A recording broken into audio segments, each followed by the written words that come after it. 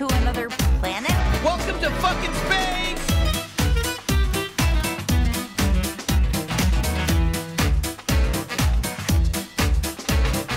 Oh, fantastic. You've decided to take a look around, little cutie.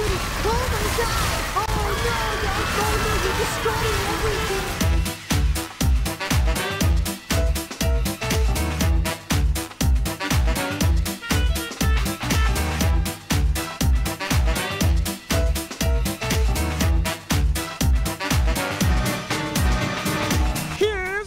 My name's Stan, and I sell vials of alien cum. I know that's probably not what you wanted to hear when you walked over here. You wanted cum or what? Fucking hell yeah, we'll buy some alien cum!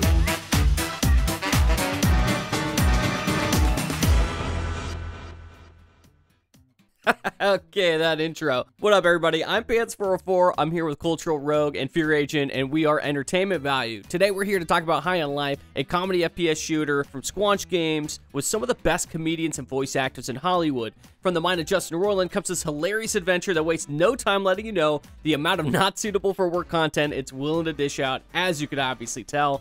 This is a great comedy game, and it's non-stop laughs and action that's broken up by some pretty quality content that lands like some of the best jokes in Rick and Morty, while it pokes fun at the shortcomings of the gaming industry. This is one of those story games where little decisions mean big impacts later. Who knows what NPCs will die because you let me shit into the pipes into my friend's mouth. Alright, I think you get it. Let's hop into the business model. In 2016, Justin Roiland, co-creator of Rick and Morty and Solar Opposites, teamed up with Tanya Watson, an executive producer for games such as Gears of War 2 and 3, Bulletstorm, and Fortnite. Together, they formed Squanch Games. Initially, Squanch was focused on VR gaming and released 3 titles in the VR format, which are generally a lot shorter by design. VR games tend to be under 10 hours long. Now, Tanya Watson ended up stepping down from her CEO role in early 2021. It's our understanding that she is still around in an advisory capacity. The reason why she stepped down aren't really clear, but the details aren't really that important. What's important to consider here is that the gaming industry side of foundership just wasn't there for the development of High on Life. This helps to paint a picture as to why the game turned out the way that it did. With Justin Roiland as sole CEO, Squanch's experience is built around VR-specific and mobile games, as well as TV show content creation. Squanch currently lacks experience with how to implement Roiland's vision into a standard game format, and certain talking points in our review will reflect that. Even though Roiland is finding himself in some hot water right now, he's clearly a great visionary whose style and universe building has effectively shaped comedy and culture in a big way. Another part of Squanch's business model worth mentioning here is their lack of transparency. Since launch, High on Life has been patched, but all information on the game is relegated to their official website and Twitter, effectively forcing the user to do some digging and go to them directly for patch notes, updates, and news. It's disappointing that they operate with zero due diligence in connecting with their community on platforms where their products are being sold. A big chunk of their fan base exists on Steam and Epic Games Store, and Squanch should be engaging them there. Justin, my dude, people love your stuff. We think it would behoove you to have some kind of presence in the communities that your game connects you to. You're killing it on Game Pass right now, which, by the way, folks, we highly recommend as a way to play this game. This isn't an ad for Microsoft, but regardless of our verdict, it's just hands down the cheapest way to experience the game for yourself. Anyways, the point is that Squanch should show some love to Steam and Epic Games Store folks who are paying full price. It's just a matter of common fucking courtesy. Speaking of transparency, let's talk about marketing and launch. There really wasn't much marketing involved with the launch of High on Life. In fact, we didn't even know about the game until Gamescom over the summer and didn't really see any hype around the game until the weeks leading up to launch. While the marketing was solid when they had very little social media presence. In fact, as mentioned before, you generally had to go to Squanch Games directly to get any info around High on Life. Now, all that being said, this tactic seems to have worked really well, as during launch, High on Life has become a surprise hit, hitting the top of popularity charts on Games Pass and getting glowing reviews on Steam. There are some overcritical critic reviews saying the launch was a buggy mess, but compared to most launches these days, this was actually a pretty solid launch on Squanch's side. Now, it did launch with several game-breaking bugs, like some players were stuck perpetually in Space Applebee's, and there are some areas where you can get stuck in the game with no way to get out, and even trying to load the last checkpoint, unfortunately, you're kind of stuck where you are, and you might be forced to restart the game. And of course, with Squanch being as self-aware as they are, they made light of the situation, letting you know right at the beginning of the game that all bugs are there by intention. Now, that might not really remove the sting of restarting a game, but it sure softens the blow, and it definitely makes you understand why there is such a strong support in the community for this. Okay, let's talk about data. In the first 2 weeks post-launch, we can see that there's a clear decline in players and viewers, but how does that compare to the rest of the industry? If we compare to relatable games like Tiny Tina's Wonderland and Grounded, we can see that week over week, High on Life loses 24% of its player base, while Tiny Tina only loses 2%, and Grounded actually gains 14% more players. Overall, it's a 32% greater decline against comparable games.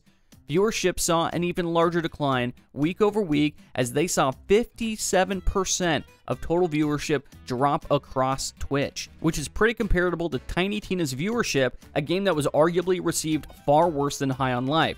So why is High on Life performing so poorly? Well, there's two obvious answers. The first is the majority of players are playing on Games Pass, and unfortunately, we don't have access to that data. We've only got Steam. Now, if anybody's watching has access to that data or knows how to get it for us, we'd love to hear about it. The other is, while High on Life is an excellent game, it suffers from very little content. Of the 80 FPS releases in 2022, it comes in at the 17th shortest, with the 18th game, Neon White, having almost double the content. So it's no surprise that while High on Life at launch was the second most popular item on Steam, it quickly dropped to the 64th within a few weeks as players steered towards Game Pass or finished watching all available content on Twitch. And of course, we would never legally tell you to do this, but no surprise here, looking at pricing data, if you found High on Life outside the US in an English-speaking country and happen to have a VPN, you can save a lot of money.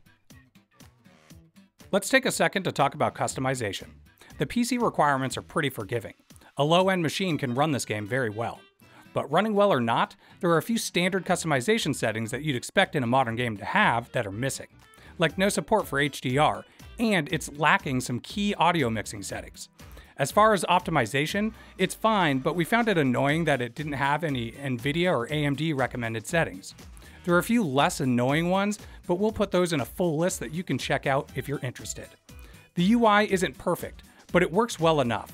Sometimes there are pointless things on the UI, like ammo in an infinite ammo game, that just kind of adds to the clutter, but as useless as it was, your UI companion, the sci-fi Clippy guy, is a solid joke and a welcome one.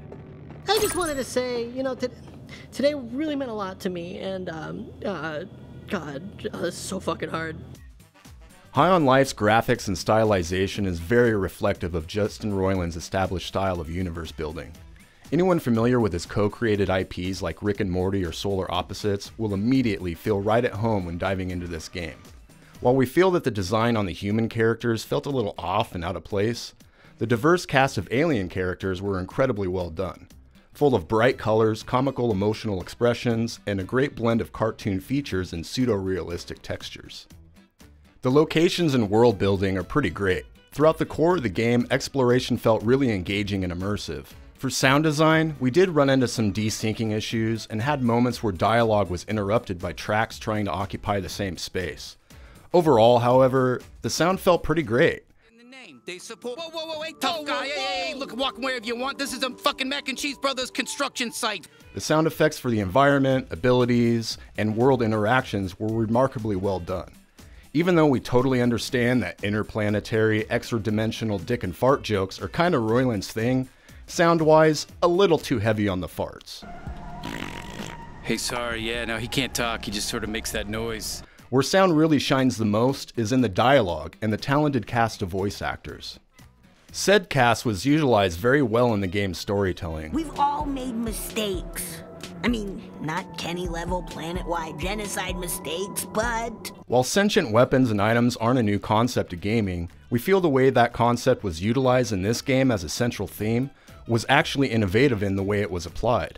To introduce a colorful cast of companions to share in the journey while having unique reactions to the world around them was fantastically well done, and Squanch deserves kudos for not only bringing that approach to storytelling, but also doing it in a way that feels great and entertaining. Which is the other big strong point that High on Life has going for it. We can tell you for certain that without question, this game is super entertaining. Need some motivation to keep going? How about an award? Here, take this one that says you spent all your in-game playtime at an alien strip club. Oh, that's permanent, by the way. Everyone on your friends list can see that forever now.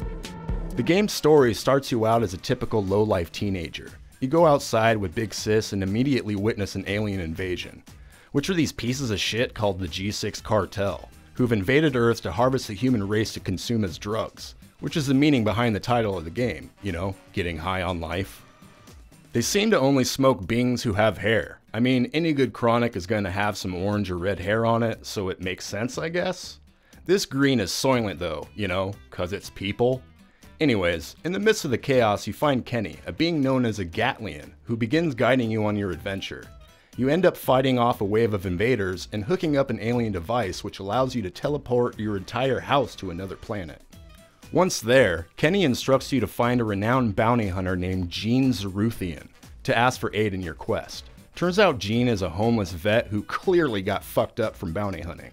He has no legs and has a limp dick dead as fuck third eye as his war wounds. He sees your nice house as an opportunity to join the team, gives you a suit, and starts you on your way to taking on the mantle of bounty hunter. And that's the rest of the game. You're the bounty hunter, G6 Cartel is the bounty, and you progressively meet new Gatlians in your adventure, who join your team and have biological abilities that aid you in combat and exploration. It's a lot of fun, and the voice actors did a fantastic job of bringing the world to life. Now, we don't want to spoil too much of the story itself, so we'll end things there. However, it's worth noting that in regards to story, this game is packed with content that, with a few exceptions, has no real connection to the overarching storyline.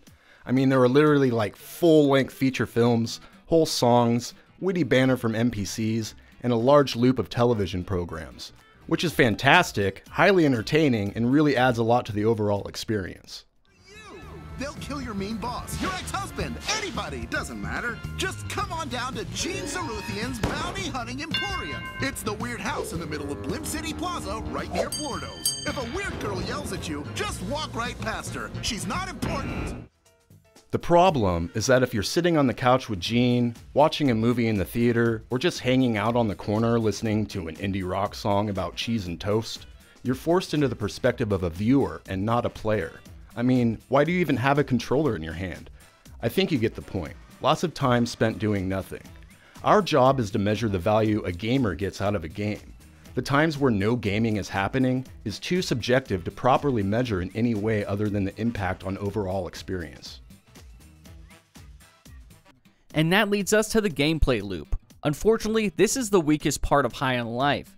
Really, the guns feel very lackluster, there's very low variety in enemies, even missions, and really things to do in general. While the comedy sort of keeps you going in the background, which is fantastic, the actual actions that you're taking are pretty much the same throughout the entire game. We actually found it useless to use anything other than the knife and pistol that you get in the first 5 minutes of the game for probably 90% of the entire storyline. And the reason for that is that the knife is very effective and so is the pistol. The shotgun unfortunately isn't effective outside of knifing range, and the needler, well, it's a needler. Now, Creature was pretty cool because you can take control of some enemies, but to be completely honest with you, it was only situationally useful. And that's an issue, because a lot of the content in this game that could affect the gameplay loop is using those guns. And on top of that, the challenge level of this game is very low. We found even on the highest difficulty, we had no issues Leroy Jenkinsing into any mob in the game. The only folks that gave us any kind of challenge was maybe a boss or two along the way. And with that, about 6 hours into the game, you've pretty much fought and seen everything that this game has to offer outside of those bosses. Alright, negatives aside, this game is really freaking cool. It's one of the funniest games that we've ever played. It's got the best comedic voice acting we've ever seen, and that really adds to some replayability. You can start a new character and choose different dialogue paths to get more humor.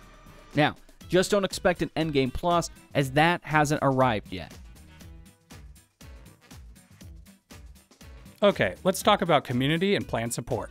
We'll start off with something good by saying that there is no toxicity to speak of for this game. And why would there be? It's a single player experience, and everyone just seems to want a little bit more. Speaking of more though, if there was any planned DLC or constant updates, you would barely know it due to there not being any roadmap for this game. And the few hints that they have dropped are unfortunately not confirmed yet.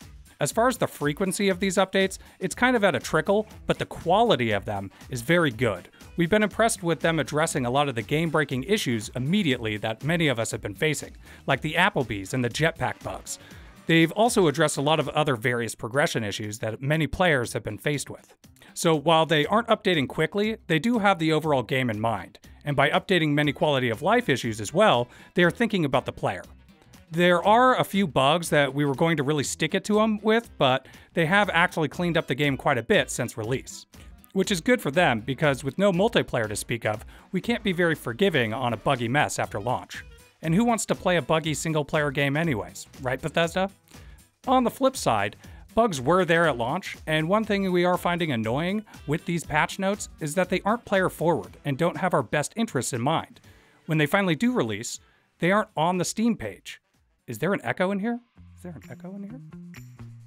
All right, let's wrap this up. Now we're going to kick this off by giving you our pros and cons. We're going to talk about our price, give you some final thoughts, and then we're going to look at what's the most common user feedback and does this game actually meet the hype.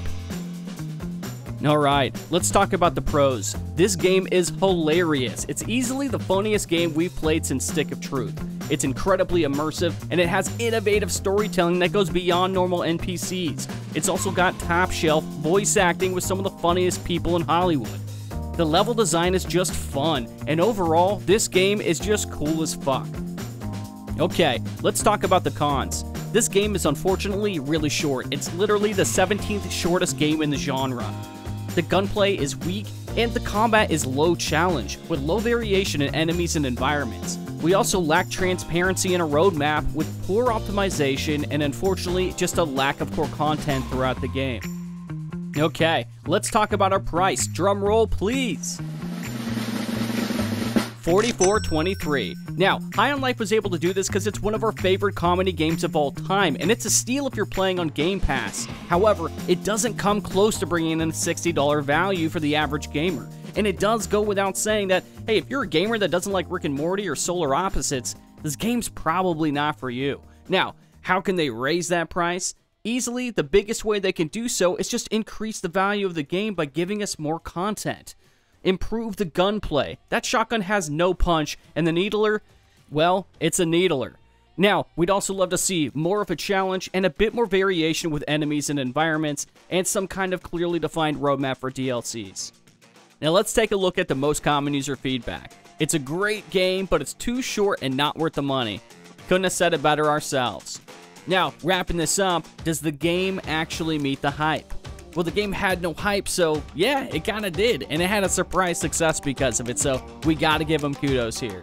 Now, as always, we're gonna revisit High on Life down the road and update its value then. Until then, please like and subscribe, and hit that bell. We'll see you next time on Entertainment Value.